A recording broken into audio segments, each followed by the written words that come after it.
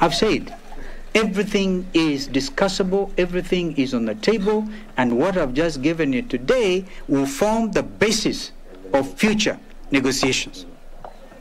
Tomorrow I'm not attending for sure. I have read about it in the media, because that's a straight one, okay? And we will attend once everybody is at peace and at liberty.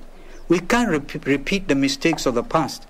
One time this happened in a famous grounds called Hadija Gardens. Unaenda unapata watu wamejipamba kivyao, kama wakati ule, the celebrated instrument was a hammer, which was a very ugly American car in my view. Lakini sasa watu wa Kenya wakaona hammer ni nyundo. I remember asking my people, our friends, because we are all in ODM Kenya, tuliwacha lini wakati wa mambo ya machungwa sasa unabeba nyundo? We don't want that kind of crowd effect. This country is more important than a group that gets together, psychs each other to the detriment of the greater good of this nation. So, I'm not attending Nakuru, but that doesn't mean I will not attend. Once we are all in agreement, we shall move. Now, what was your first question? Now, NASA, this has nothing to do with the NASA coalition deal.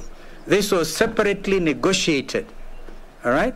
That's why actually I pity my friends who left me for Kenya Kwanza, yeah? My DVD and Weta. They told me in 2017, sisi tumekubali ni Raila. You as his running mate, whatever mtakubaliana ni yenu. So I went ahead and negotiated this very important legal binding document.